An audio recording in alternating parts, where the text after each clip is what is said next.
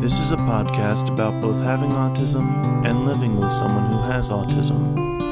My mom is Sonya, and I'm Josh, and this is Josh Has Autism. Hey everybody. Hey. Yeah, thanks for stopping by. I hope you're having a good day. You having a good day, Josh? It's going okay. It's going okay? Yeah. Yeah. Is anything wrong? Something seems different, but I'm not sure what. That happens a lot, don't you think? Yeah, it does. It does. It does. I know. I think that you're very connected to how you're feeling, and you notice when something is off, but most of the time you can't really say what's off. Right. Yeah. So something's just off a little bit. Yeah. But you're sitting here with me anyway. Yep. We're doing a podcast, so thank you. Yep. I really appreciate it. So those of you listening, what happens is that whenever we do a podcast, I don't tell Josh what it is we're going to talk about. So he's hearing stuff in the moment. Occasionally, I'll tell him generally, like what the topic is, just so so I don't spring it on him if it's going to be a real tough one. Right. So what I've noticed is that in other podcasts, especially the one I did with your sister last week, as I used a term and I just want to make sure that I explain what it means, and that is executive functioning. So I think that we've talked an awful lot about how you deal with just life in general, and why we think that you would benefit from a life coach or life skills coach. I shouldn't say life coach because I think that's something different. It connotates something different. But life skills, something that you could benefit from, having a coach helping you with that. But the term executive functioning keeps coming up. And what I want to say about that is just describe that executive functioning describes the skills that are used to organize and to plan our lives. That's basically it. Okay. It's the way that we process, it's the way that we function, it's the abilities that we have in order to basically create a life for ourselves, to have friends, to have relationships, to get things accomplished when we need them to get accomplished, like, clean up after yourself, do the laundry, clean the bathtub, rinse dishes, put them in the dishwasher, things like that. If it's things like that, then I must be in trouble.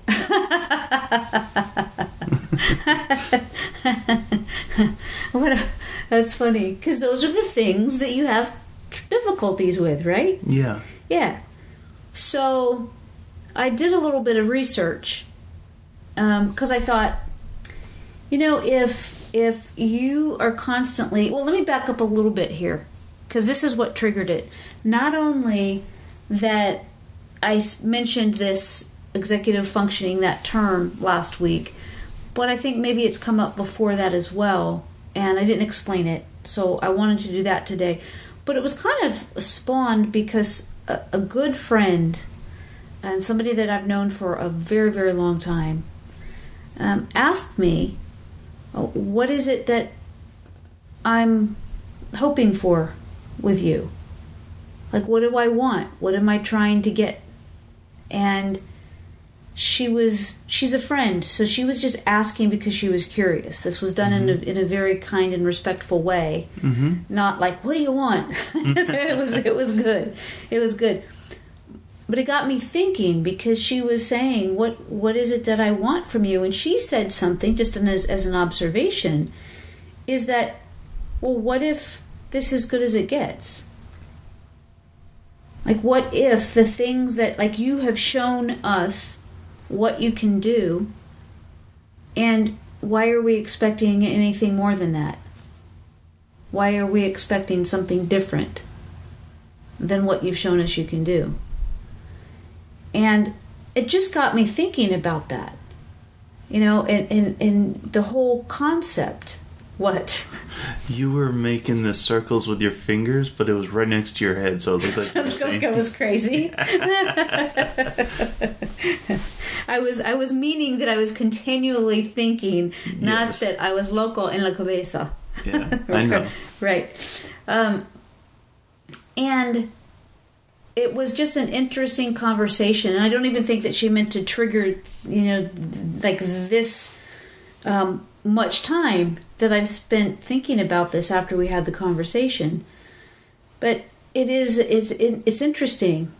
I think every parent, well, I shouldn't say every, because some parents are just Jerks. okay. But most parents, I think, really want the best for their kids and do everything they can to help them to succeed. So the first answer to that, why are we keep pushing you? Why do we keep expecting more of you? It's because we don't give up on you. That's the first easy answer, right? It's because we don't give up on you. Mm-hmm. And we always expect more, because if this is as good as it gets, then it's still not going to stop us from pushing you, because what if it's not? Right. Like, how do we know that? And anyway, those questions were really beneficial, because it really got me thinking about how you function, what you have difficulties with, what you do well. And I'm thinking, okay, is that something are those the Joshisms? Or is that kind of something that everybody on the spectrum is dealing with? So there's some things that fall under executive functioning. So far, are you with me? Mm-hmm. Okay. So things we're talking about, like setting a schedule. If you're going to run out of something, this is something we've talked about before too. Like when you're running out of something. Yeah, don't wait until it's out. Right. And make sure to let you know at the very least. Right. Beforehand. Right. We put on the list. Yeah. And you let me know that it's been put on the list. Or if you're going to go someplace, have the foresight to make sure that you have clothes clean. Yeah. You're going to go out, I guess tomorrow is a bowling night. Yeah. So, that's something that you're going to need to think about. Do you have clean clothes to wear to bowling tonight? Tomorrow, yes, I do. It's during the day? Evening. Oh, what did I say? Today. I did say today? Yeah. Oh man, it's so weird. I'm having problems with the executive functioning. Because I was thinking tomorrow. I don't know why I said it that way. That's kind of weird. But those are the kind of things that fall under this category. Okay. Unintentional example. Right. Yeah. So the lack of executive functioning makes it hard to plan and manage a household.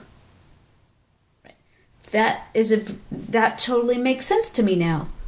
Because I didn't realize, I wasn't putting it together so we built this apartment for you. Mm-hmm. It's like a mother-in-law suite. Mm-hmm. We took a 2-car garage, turned it into this beautiful apartment. Mm-hmm. And you were there for a while, and you asked to come back over here.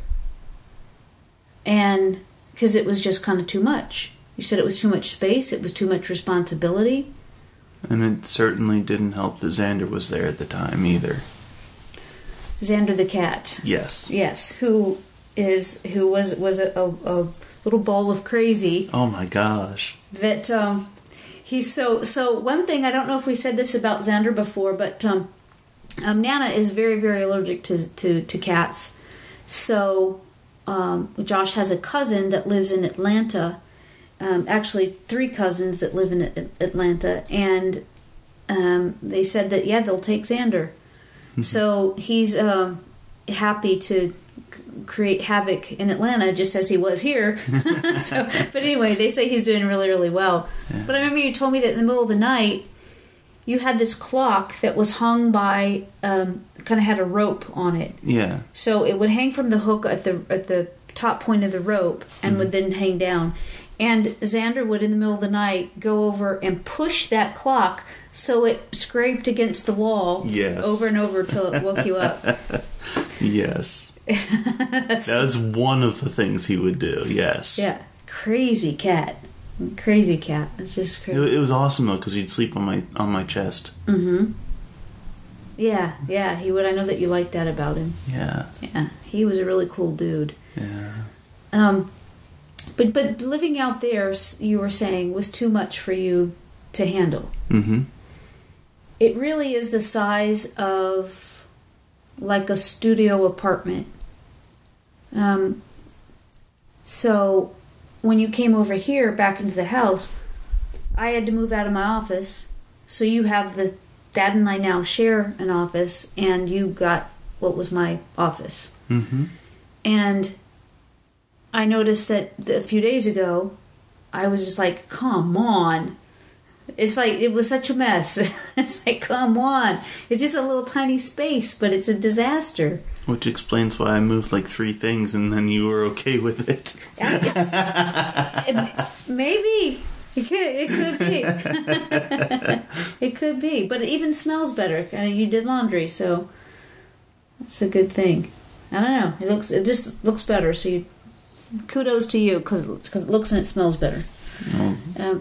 But I didn't know that was something that was a legitimate thing that you had a hard time doing. And you couldn't put it into words for me. Right. Like, I asked you numerous times, what is it that's so difficult? I know that I can't say to you, clean your room, because that's not clear-cut enough. That's not something that's precise. If I say to you, could you move that off of that space and hang it in your closet, you would do that. Yeah. If you had instruction like that, it's very easy for you to do it. Right. If I say, what happens if I just say to you, clean your room? Besides it not getting clean. It's just too broad of a topic. Mm-hmm. Like, I don't know where to start, I don't know what to do after that, and I don't know how to finish it. Right. Because there's so many things I could do in order. And if I don't give you specifics, you couldn't start on one of those things? My mind becomes overwhelmed because there's so many different things that I could do. Right. And so because of that, it makes it very difficult for me to be able to process which order I should go with. Mm-hmm. Because, like I said, my mind's overwhelmed. And that can sometimes start for me to somewhat panic. Mm-hmm. To feel anxiety? Yes. Yeah. Right. This might not be the same thing, but there was this. We were talking about something, and I said if somebody said to me, can you go get that whatchamacallit? And I said, I would say, like, whatchamahoo? Like, I don't know what you're talking about. But for you, if somebody asked that to you, I said, what would happen? And you said, well, it wouldn't make any sense to you. You wouldn't know what to do with that information. So, after contemplating maybe for seconds, I'm thinking you're talking about, it would just be a non-conversation. And it would just like it didn't even happen, because that's not something that you can process. So you would just go on doing whatever it is that you're going to do. I think that word is not a good example, because there's a candy bar called a whatchamacallit. Oh, okay. So if somebody just said, go get that thing over there. Yeah, it's way too broad. Yeah. That's what I was trying to ask. I didn't think about the candy bar, but I never had one. Are they good? Yeah. Okay. So yeah, I didn't think about that. So, but the question is, like, I wonder if this falls into that category as well for you, anyway.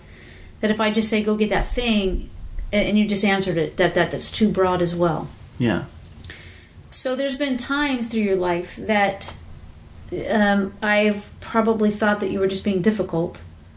Mm-hmm. And would just get frustrated, and with you just not the to go over and get that thing example, but more like to not clean your room, like where I wouldn't understand Why aren't you just doing something?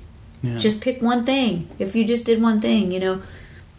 And now I know that if I have to say to you, I have to spell it out. You need to wash your sheets today along with your laundry. And then you do it. Yeah. And one of the things that we have talked about is that how if you get distracted, then you can't, if you're on the way to do something and something distracts you, you forget entirely about what it was that you were doing. Yes. Does that happen often? Yes. Yes, one perfect example of that is the laundry. Mm-hmm. If I'm not focusing on the laundry, then, like, you know, it takes a while for the laundry to finish up. Mm-hmm. So let's say I put a load into the washer, and that takes, 40 minutes or so? I don't know.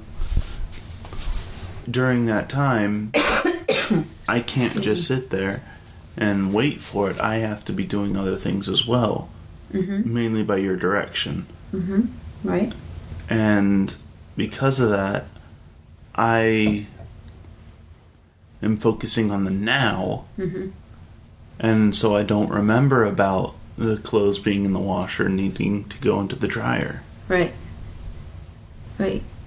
And so it's that thing that for those of us that don't have autism, we struggle to live in the now. You know, like we meditate. we do all kinds of things that will to help us, to bring us into the now. Because if you're not in the now, oftentimes you're worried about the past. You know, you're concerned about the future. But I really think that that's one thing that you've got in all of this, that one of the things, because I think there's many, I really think it's pretty awesome how you can just be in the moment. And while that's a positive thing, what you're saying is that when you're in the moment, you forgot about the previous moments where you were doing laundry, right? Yeah. Yeah. So sometimes that trips you up. So to be fair, though, sometimes it's hilarious to see what you guys do whenever you're worried about the past or future. I bet. I've never thought about that before. We probably look like nutcakes, right? That's funny. I never thought about that because for you, you've never done that. You just are here right now, so that's pretty cool. That's not to say that I don't worry about the future or the past sometimes, but for the most part, I live in the present. That's right. That's right. If we talk about things in the past, you can recall them with such detail that I don't even remember half of the things that you are putting in there as detail. So it's pretty amazing. And I think the future, that concern, you can tell me if I'm wrong, that concern seems to be kind of, when you have those, it's just fleeting. Yeah. Yeah. And it's very difficult sometimes to try and deal with it whenever it comes to future things. Mm-hmm. Like a perfect example of that would be school. Mm-hmm. And people ask, what do you want to do with your life? I don't know. I don't really know too much about what I want to do. You know? What you're talking about, and I'm kind of excited about this because I see things in a new way. Mm-hmm. I knew that. I know that. We've had these conversations. But what I've learned recently is that is executive functioning. Those are skills that are in that category. So it makes sense because it's planning. It's organizing. Yeah, so it makes sense that would be something that would be a struggle for you to do. Okay. So it's just interesting. And I'm not... I'm still finding out about it, but I'm really interested in coming up with ways that help you through that, and we'll talk about that in just a minute. All right? Okay. But I want to tell you what the lack of executive functioning can do. So it makes it hard to plan and manage a household, like I said, but also to keep a schedule, stay on track, and stay on task. You agree with that, right? Yes. Right. Right. So the main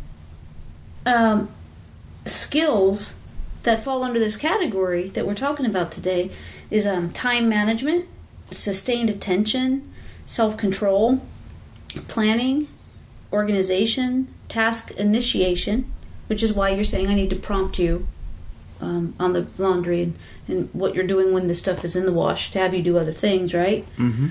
So, and working memory, which is just it's like holding on to information long enough to use it. So, like, it comes in play when you need to concentrate and follow instructions. And that falls in this category also. Or tell an appropriate joke. Right. Yep, that's true. Metacognition. Mm-hmm. It's the knowledge and understanding of your own thinking. So, example, it's you being aware of how you think, what you know. Mm-hmm. So it's basically thinking what you think and knowing what you know, doing what you do. It's all that. It's like so it's being me. Well, yeah. So I'll give you an example though. For me, I know that I don't remember names. So when somebody tells me a name, I don't remember it the first time. So it's not the sense of self, it's something else? It's how you think. It's how you think. Another way is how you process. Okay. So each of us personally, it's what we know about ourselves. So introspection? Kind of, yeah. Okay. Kind of. I think a little bit different because it's just how it's not as deep, I think, but it is how we think, what we know about how we think, what we know about ourselves. Okay. And the reason it's important is because knowing how we do these things helps us to be able to do those things better, but also they affect the things that I've just been talking about. Okay. So, me knowing that I can't remember names, that I know that about my thought process. Mm-hmm. I know that I remember faces. So when I see somebody, I remember their faces. And I'm also not embarrassed or uncomfortable asking a name. Even when I met somebody, they could even be here in the house. If I just met, if you bring a friend over or something, I'm not, uncomfortable asking their name again. Right. Because I just say, I don't remember names. Can you tell me your name again? And that's just the way that people think. It's the way that I think? No, I mean just in general, is that with people trying to remember names or faces, mm-hmm. people will say, I'm good with faces, but I'm not good with names. Or I'm good with names, but I'm not good with faces. Or I just suck at people. Right. Yeah, that's funny. And so... Yeah, I think you're right. Yeah, it's just a people thing. Mm-hmm. All right. And a couple final things that I've been thinking that goes in this category is flexibility and perseverance. So when we think about those things, it's all the stuff that we've always been talking about, like the self-control, like you needing to be first in line. Yeah, the flexibility is being able to accept others' ideas, for example. Mm-hmm. Other than my own, even if they're not right. Well, I can't believe you just said that. Yeah, because we did one of the podcasts before, because you always think you're right. Yeah, that's why I said it. Yeah. Oh, so it was a joke.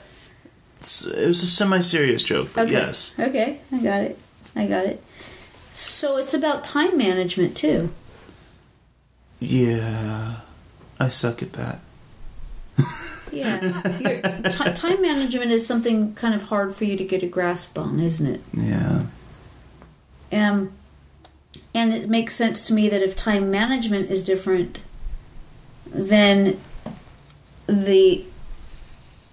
being a self-starter in something at a particular time is very exhausting for you. It's overwhelming, the thought of having to do that, it seems.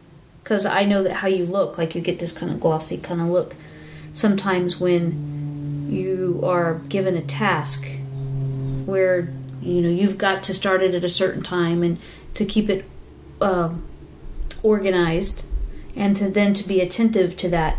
Pretty much the only time I think that I'm good at that is whenever I'm cooking. Right. Which I think is a little bit strange, but that's the only idea that comes to mind, that whenever I'm able to successfully use time management. Which is really interesting. And if anybody out there knows what the answer here is, let us know. Let us know, because it's super fascinating to me, because you're absolutely right. When you go in the kitchen from the beginning of the cooking to the end, you are very attentive 100%. Yeah. And you don't forget things, and you are willing to try new things. Yeah. I sometimes experiment in the kitchen. Mm-hmm. And to try and make new things that would taste good. Mm-hmm. Well, you love to eat. Oh, yeah. And, yeah, so you love a variety of tastes and, I don't know about textures. What do you think, textures? There are some textures that I cannot stand. Like what? Like sour cream. Mm. It's not the flavor. It's the flavor too for that. But what is it? Because sour cream, the texture would be to me like yogurt, but you like yogurt, right? Yeah, and I also like whipped cream. Yeah. So it's weird. But another one is cottage cheese. Mm-hmm. I cannot stand cottage cheese. Because of the texture? Yeah. So the taste is okay, but you can't get past the texture. I don't know if it tastes okay because I can't get past the texture. It's out of your mouth before you... Right, yeah. Yeah. Right, I get it. But that's a really good example. Yeah. And interesting that you sometimes... it's very difficult for you to not be rigid in your way of thinking on certain things. Mm-hmm. And yet, when it comes to food, you're open to trying new food. Within reason, yes. Sure. Like if it looked like something unappetizing to you, mm-hmm. then you would not be willing to try that. Right. Like I'm never going to eat a live octopus. Right. Or escargot. Yeah. Right. Yeah, I get it. So interesting that all of these things do fall under executive functioning. Mm-hmm. And I think that it's interesting that the very things that we've struggled with in getting you moving forward all seem to fall into this category. And they didn't seem connected. And this is why I'm saying that this is such a big deal. To me, maybe everybody out there listening, you're like, duh. I didn't know this because I was looking at them like they were separate issues. Right. Right? And so sometimes it would get very frustrating. Like, why aren't you just doing this? Why can't you just do this? And when our friend asked me these questions about you, like, what if this is it? I wanted to know, is this it? Like, what does this look like? Right. And what can it look like? And if we're pushing too hard, if we're not pushing enough, or our expectations reasonable. And what I found out is that sometimes the answer is yes. That we probably are expecting too much of you in certain areas of your life. That you do need the prompting and the redirecting. And I am very interested in finding a new way to help you to approach those things so that you don't rely on us guiding and redirecting so much. Right.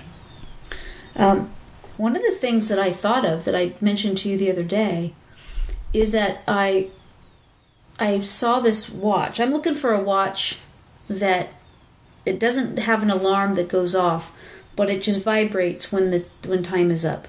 I need that because when I'm on stage, I need to have that reminder. Right. Because I don't have majority of the time, there's not a clock for me to see. Right. from being up there. And even if there is one in the room, the lights are in my eyes. I can't see anything anyway. Right. But I don't want to go over time. And I want to make sure that I do enough time. Right. So what I've had so far was this little thing that would, I hooked it on the back of my pants or my belt on the back, and it would vibrate and let me know then. Well, at this point, I don't want to carry that around anymore. So I want just to have it on my wrist because I just don't want to have. I can give you a rubber band so it sticks to your wrist.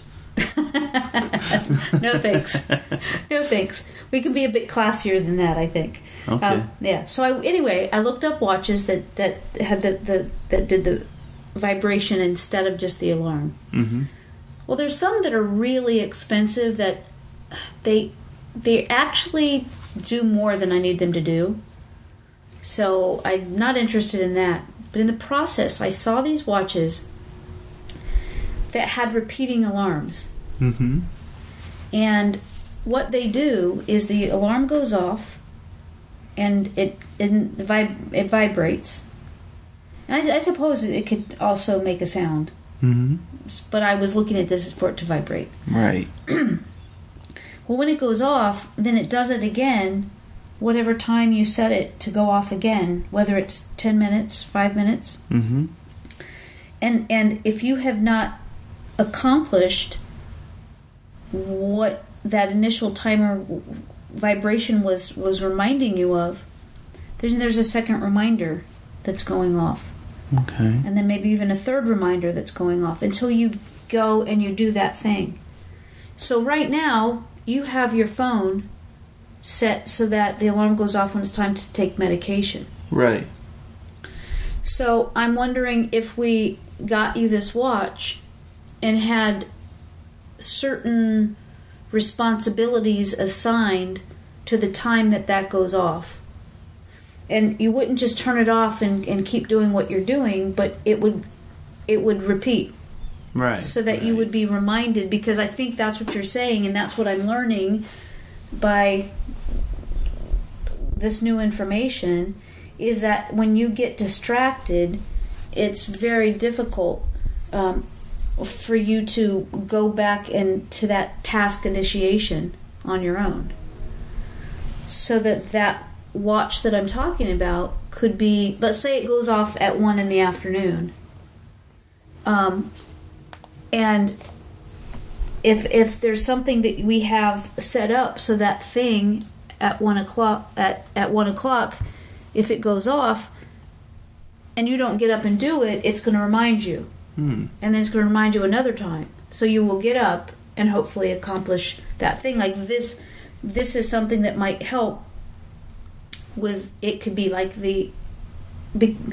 because I get it. Right, because you have a difficult time with a task initiation, this watch will help you to do that. Yeah. And remind you to do that. So it's kind of like a way for you to get the prompting and redirecting without it coming from me. Right. I'm the one that, I think 95% of the time, maybe more, I'm the one that is prompting and redirecting.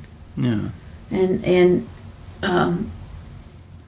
otherwise, Dad steps in or Bug. Mm-hmm. Right? So what do you think about that? It's worth a shot. Yeah. Because basically what it feels like to me is that what you're saying is that you lose sense of time. Mm-hmm. And otherwise you're not consciously thinking that, oh, I need to do these things today. I need to accomplish these things. And there is a connection by the things that you're not... These things that you have told me in the past that you have a difficult time doing, and you can't remember. So what the conversation goes is, well, you have to take the trash out. Okay. Josh, the trash night... The trash needs to be taken out and the trash cans need to go to the road. Okay. Josh, why didn't you go do this? And what I'm saying is that I'm recognizing that is something would be helpful for you to have a watch Right. So that you could do those things on your own without having to have other humans push you in that direction. Right. We might find that it doesn't work, but it would be awesome if it does. Yeah. Then I know that there's people talk about having, we've used all these, right? A calendar, phone reminders, a list of things to do. Right. We've talked about having a list on your computer that's connected to your phone that you're reminded in different ways. But it seems like a watch would be an easy, just once it's programmed. Yeah. And maybe connected to that when that we can have a list of things, like a calendar, that whatever day it is when it goes off, you look at that thing that you're supposed to do, and then you're reminded of what it is that you're asked to accomplish. Yeah. Whether it's, I can see that happening. yeah, like for daily events, right? Like I don't know if I'm not talking about, even if it's just a time to do your chores. Right, then you would go look at the calendar. Yeah. Does that seem like something that's reasonable for you? That if your alarm on your watch goes off, you go look at a calendar and you see what it is that you're responsible for doing. Yes. I think that is a much more likely scenario for me to do stuff than just trying to remember to look at the calendar every day. Right. Because for some reason that just doesn't work. And I know that you said that even if we put up signs, even if we put up a calendar, even if we put up a list, even if it was on the mirror in the bathroom, you said that I'd not see it. You say that it just becomes so commonplace that you overlook it. Yeah. So let's try this one. Let's do this. Let's find this, order this watch, and see how it helps out. All right. Yeah. Cool. Well, I'm excited about it. I'm excited because it's a struggle. It's frustrating. I know it's frustrating for you. It's so frustrating for your dad and myself to constantly feel like we're having the same conversations all the time. Yeah. And I do take responsibility in this because I didn't realize that what majority of those conversations where everybody was frustrated falls in the category of executive functioning. And I'm finding out that those are the very things that you struggle with. But you couldn't tell me that. So, it just took a little bit. So yeah.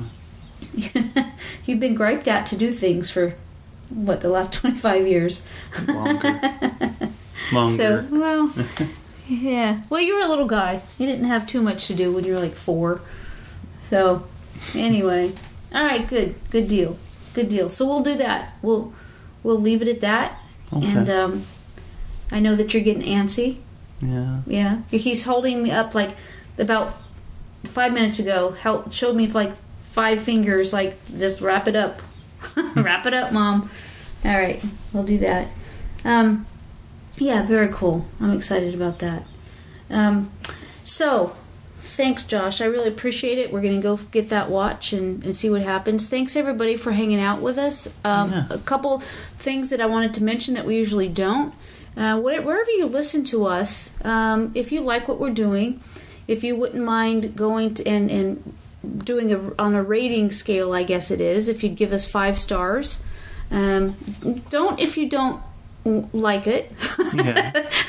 Don't go against how you feel. But if you do, that would help us out a lot. If you just gave us 5 stars for what it is that we're doing here.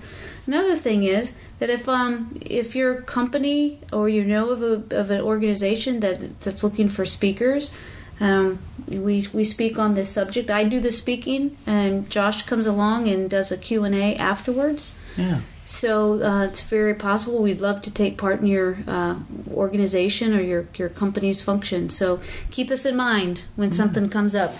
So we really appreciate that. Thank you so much for hanging out with us. We really, really appreciate it. And the messages that we're getting from people mean so much to us. And we're getting a lot. So it gives us the information that we need to know that what we're doing is helping. So it kind of spurs us on to keep going. So thank you for that. If you've sent something and you haven't heard back, you will very, very soon. Yeah. So, anyway, I think we're done. All right. All right. Thanks, everybody. Love you. Bye.